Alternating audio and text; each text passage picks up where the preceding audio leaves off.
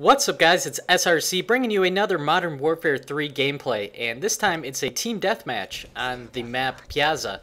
And again, if you watched yesterday's video, you know that with the Elite playlist update, they've changed it now to where you can't just play domination anymore. You have to play this kind of mosh pit game that has team deathmatch along with kill confirmed and domination, which, like I said, I'm not really a big fan of. So here we got a game of team deathmatch. Which really isn't one of my favorite game types. It seems like it is really popular, but I just don't really like it, mainly because the spawn systems are so erratic. It seems like to me people just kind of play a lot different, I guess. They don't really, there's no objective, so all they're supposed to do is stay alive. So a lot of times you'll get people camping, you'll get people hiding in stupid places, you get people standing up on top of stuff like that guy, and it just, to me, doesn't play that well. And what I find is when I play Team Deathmatch, the only way that I have fun with it is just to rush. And so that's kind of my play style. You'll see me constantly in this game just rushing around the map, looking for people.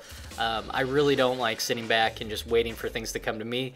Although sometimes that may lead to less deaths. I think it just takes out some of the fun factor.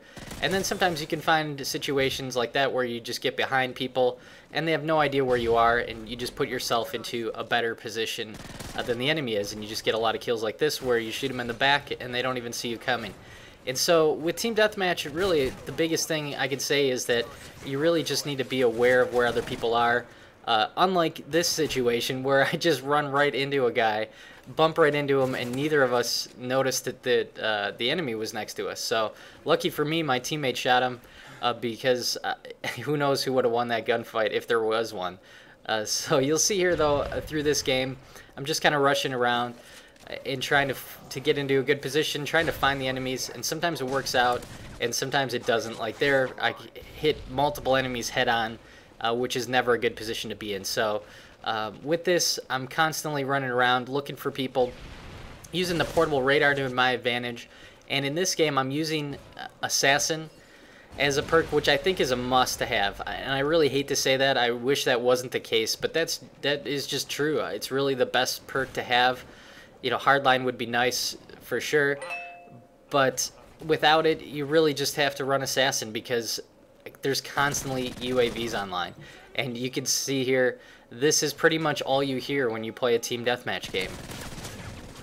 UAV recon ready for deployment. UAV online. UAV online.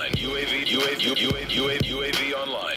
That's really all it is in this game, is just constant UAV spam, constant people camping in corners. So the only way you can really combat that is to use your portable radar and for yourself to use Assassin, because it's just the easiest way to stay alive. I find that I have better games when I use Assassin, and so it just makes sense to do the things that you find are going to give you better gameplays overall, and to keep the enjoyment factor, because it's certainly never fun when you're coming up behind people and then they notice you on the UAV, so they whip out their FMGs and turn around and just wait for you. So that's kind of the experience that I have. Let me know in the comments below, guys, if you run Assassin and what you think about it. And then also, do you run UAV? Or are you one of the people that don't? Because to me, like I said, it seems like a lot of people are running UAV in this game. And when I run Assault, I don't ever run UAV usually. I like to use a little bit higher kill streaks than that.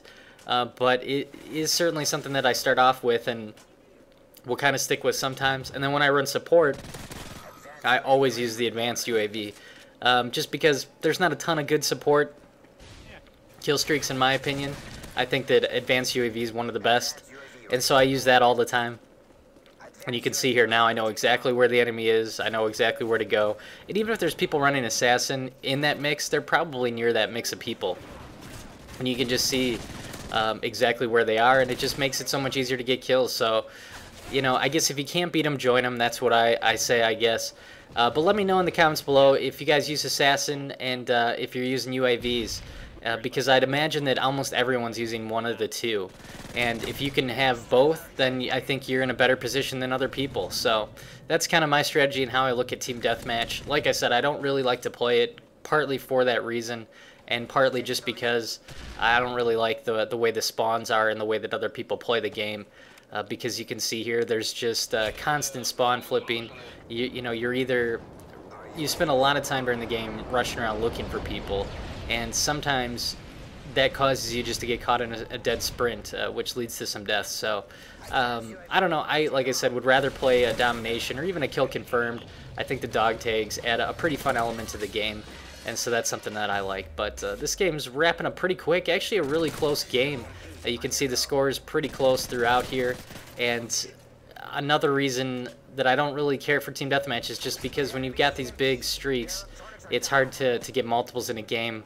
Where here you can see I'm just calling in my EMP right at the end here. So we win this game 7,500 to 7,000. 19-6 is the final score. Thanks for watching, guys. I will see you in the game.